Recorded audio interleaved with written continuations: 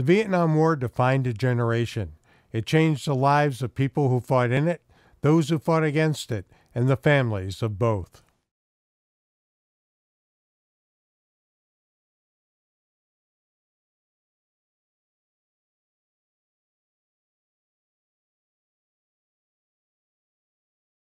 My name is John Hanna from Lisbon, North Dakota, born and raised. And I joined the Navy when I was 17 years old. And my first tour of duty was on the USS Midway.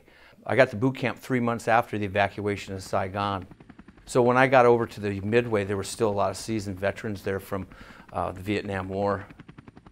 The biggest problem that I see right now that's come out of that, and I'm a veteran service officer now, I have the best job in the world, taking care of these guys with their disabilities.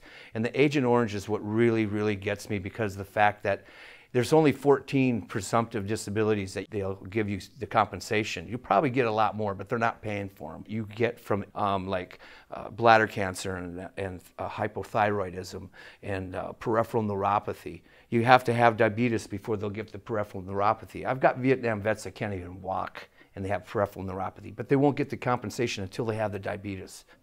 Yeah, it's still something. Vietnam hasn't left. The war's over, but it still hasn't left our GIs.